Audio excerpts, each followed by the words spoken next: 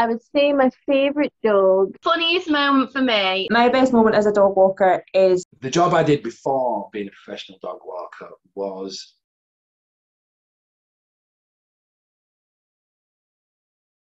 I was in the youth offending team in Manchester.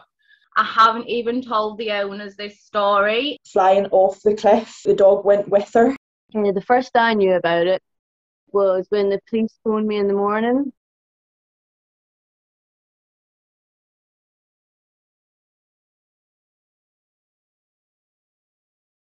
But my wife didn't believe I'd done this because I don't naturally do things on camera. Hello, I'm Dawn McCutcheon and I run Never Alone Dog Walking in Stranraer. Hi, I'm Hannah and I'm the owner and founder of Tales and Trails Borrowby. Hello, I'm Emma and I own Barking Wags Dog Walking Services in Stranraer. Hi, my name's Ciaran, and I'm Lead the Way in Middleton, Manchester. I am a professional treat giver, nose booper and poo picker. I was trying to come up with something really witty, but I couldn't. So 60% driving, 40% walking. I take out 5 or 6 of people's neurotic children and just let them run loose in a field for an hour. I have wanted to be a dog walker for a long time, really. I had a vision in my head of being a dog walker, if I'm really honest. But when we got our first dog, a terrier, Rudy, I was surprised by how hard I found it to commute to work a day, commute home, walk Rudy before and after, cook tea, and then what was left was spent with the kids, and that what was left just didn't feel like enough. What inspired me to be a professional dog walker is my own boy. I have a 60-kilo German Shepherd Newfoundland cross, and just before he was 1, he was bitten on the bottom, not once but twice. I was at college doing animal care, only because it was the only thing I knew I wanted to do. I wanted to work with animals, but I didn't know in what field, why, or anything. Just I liked animals. The weirdest thing was I'd been wanting to do it for ages, and it was just working out how I could afford a van. And my sister just said, "Do it in your car." And honestly, that was like, I was like, what? And the reason I started the business was because I just seen the market for it. I've had loads of amazing moments since becoming a dog walker. It was filled with them, especially, I would say, in the first couple of years when I was fresh out of the office and I was an independent business person for my own, for the first time. There's always a moment every week that you can take away from it. For me, my best moments are when I've taken that super reactive dog. So for me to be able to take them and do that one-to-one session with them, for them to be fully relaxed and listening to me and enjoy a whole hour with probably not even coming in contact with one other dog and just seeing how happy they are, that for me is my best moments, and that's the best thing about what I do. My best moment as a dog walker is probably when one of my most nervous dogs started to come out of her shell and started to play with the other dogs. There's a couple of times where you build really close relationships with the dogs that you walk, and then, sadly, more often than you'd hope, customers make a decision that they're going to give up the dog. And when that's happened, I've always found that really, really hard. My client knows my worst moment because I had to phone her, so it's okay. So I would say the worst moment I've ever had in 10 years, and it's only happened to me once in 10 years, was when I was walking a cockapoo called Charlie. And I've been walking him for many years, since he was maybe younger than a year, not quite a puppy, but younger than a year. And we were at our usual walk place, and another dog came flying around the corner and scared him, and he just took off. So about 10 minutes in, I phoned the owner and obviously explained, and continued looking for him, and he'd actually just went and hid in a wee wooded area, so he wasn't even that far away from me. But it just took him that 15 minutes or so to get brave enough to come out and show his wee face. I don't have a worse moment regarding dogs, but a couple of weeks ago I sent my husband to town to buy me some poo bags. Now, it seems that our town had run out of poo bags completely, apart from it was about 30 pieces of super biodegradable poo bags for about £4. And when you deal with dogs the size that I do, obviously their poos are very large. My boy alone is a two-hander. So once you've picked up a size dog poo that I do, and the heat and the moisture, yes, I'm all for these biodegradable compost made out of corn flour poo bags. But if the poo bin's a mile away, I have had it where they've started to break down, and by the time I've got to the poo bin, I'm covered in poo. Now, there's only so many baby wipes you can clean yourself with before you call it a bad job. My worst moment, and if I'm really honest, it still haunts me. Where we kind of are, there's quite a lot of places that are literally just cliffs and things to walk on. And I remember one dog, it was a Labrador, and she was chasing this bird through a field, and she was chasing it and running about and just having the best time. And I remember seeing the bird go over, flying off the cliff, and thinking, oh, that's fine, she will come back. But the dog went with her. The Coast Guard had to come and save her, and luckily not a scratch. She was absolutely fine. My worst moment when I first started dog walking was I'd taken on a very nervous dog. And I think sometimes there's a confusion with customers who call you, and they call you because their dog's got problems. And so they think that a dog walker will fix it. And I think that when you're new to the job and naive, you take dogs that in hindsight you probably shouldn't have taken. So I walked the dog for a few times on the lead. Oh, I'm getting nervous telling the story. And I let her off, and she just took one look at me, and she just went. She just went. And I thought, I'm over the hour now, so I better tell the owner. So I called the owner and explained, and she was out of her mind, understandably. And she called her sons and her grandsons, and we started looking. And we spent, 4 hours looking. But the thing that I knew was that the dog was so nervous, was running away for its life.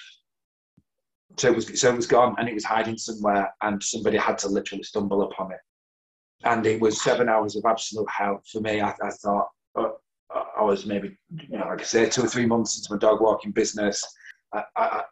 What responsibility we have. I'd not really thought about what responsibility we're taking on, and we take on these people's beautiful, dogs, and it was all going through my mind, and it was all.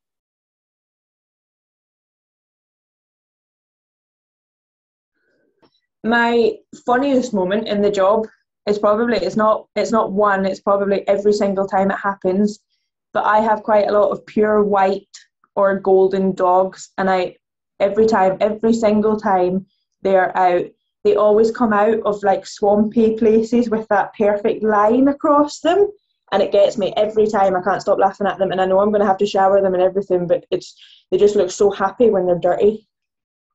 Funniest moment for me, like, I haven't even told the owners this story. It's one of those stories that I kind of keep to my meets and greets. So like I say, I deal with a lot of dogs that other walkers won't deal with. So I've got a 6-month American Bulldog on my books called Hank. He's gorgeous. Hank's just learning the way of the world, like learning his manners, how to approach people, and we're learning recall at the moment. So where I walk Hank is up like a very, very steep incline, and the banks are almost built up on either side. On this particular day, it was absolutely torrential downpour, First walk of the day, 9:30. So I'm busy walking Hank, and Hank all of a sudden decides he's going to jump off this bank, but doesn't look where he's jumping, and jumped onto me, who then ended up rolling down the hill that we were walking up in what can only be described as a river, because I'm at the bottom of the Cleveland Way, so all the water runs down. So for about 15 minutes, me and Hank are rolling around on the floor because he thinks we're playing. So yeah, I'm not only wet and muddy and covered in bulldog spit, like I say, it was my first walk of the day. Well, I would say probably my funniest moment, the one that when I think back always makes me laugh. There's a kind of older lady I meet on one of my regular walks, and she normally just comes a wee doddle with us because her dog likes the other dogs and stuff. She's really friendly. Known her for years. Anyway, I met her up the Gallagher one day, and she was frantic, searching about because she'd lost her dog. So, I tried to help her for 20 minutes, couldn't find the dog, shouting, looking in all the areas that we'd normally walk them. And I says, I'm going to have to go get another group, but I'll bring them back up here so I can look again. So I goes back to the van, and she's parked next to me. And then I see this wee face looking out of her boot. So I phone her, and she's like, oh, I've not let him out. You hadn't let him out to begin with.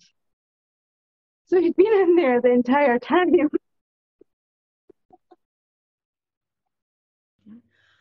So my last job before this, like my professional job, I was training to be a HCA, so a healthcare assistant, specialising in spinal cord injuries. And it was kind of I was just plodding along, go with motions. And then I decided to have a career break after doing that for 6 years. And I just went to go and work in a big high street coffee chain. And my husband, who was my boyfriend at the time, was just like, what are you doing? Like, you don't like what you're doing. So why don't you go and do something that you want to do? So my last job, believe it or not, was a receptionist in a doctor's surgery. I used to work, before that I was in the SSBC, so that was a dog. She just fell off the sofa, she's fine. After school, I didn't know what I wanted to do. So I got a wee job working at International. It's like a women's clothes store. And I worked my way up in there. I was senior sales advisor or something like that. And it ended up shutting down. And it wasn't until it started shutting down that I thought, oh, what am I going to do? So that's how I ended up going to college. And that's how I ended up becoming a dog walker. So if it hadn't shut down, I don't know, things might have been different. So I'm very glad it did. The job I did before being a professional dog walker was in the youth offending team in Manchester, working with young people who had committed offences, managing their court orders, writing reports for them as they were due to attend court for the judges to read and impart sentences. I mean, we're in Manchester here as well, so working with gang membership and that sort of thing. And part of the problem, part of the reason, I mean, it is a fulfilling job. I think anybody in the industry would say so, but there is a high burnout. There's only so long you can do it before you've either got to move into management or move into a different area, social care, that sort of thing. But I just felt like I was totally burnt out. Like I really needed to see my children more. So just thought, let's get out. What happened was I decided I broke up for Christmas. I had 2 weeks off, and I was still thinking about work about 10 days in. And I said to my wife, I've not had a break here. I'm still at work in my head. So I need to go. I need to leave. The story that people normally ask me about is because it was in the papers and things. But it is quite sad. One of my owners went missing for, I think it was 4 days, a few years ago. It was all over the papers, all over the news, because, well, he'd gone missing and there was no notes left, he had no family locally. Nobody knew what happened to him. The first I knew about it was when the police phoned me in the morning, because the neighbours had phoned them to say the dogs were, barking and going off their head because the man had left them outside in the garden overnight. I think actually he did that to make sure they were noticed. But anyway, the police phoned me, so I went round because the dogs wouldn't let them into the garden. There was two, Dixie and Jazz. And 3 days later, they found his Jeep driven off one of our coastal paths. So very, very sadly, he committed suicide. But I think, looking back, he said a lot of things that maybe if I knew better, I could have seen it. Like there was something off. Like he'd asked me a lot of times if I'd make sure his dogs were cared for and were more than just a dog walker to some people. And just to be aware that, to listen to people when they speak to you. Yeah, I wasn't sure whether to say it or not because I know it's right sad. I just think it's important though for, if people want to become dog walkers, that they don't forget that bit. It's not just the dogs. Yeah, because it's not just walking dogs in the sunshine. Like, it's so much more than that.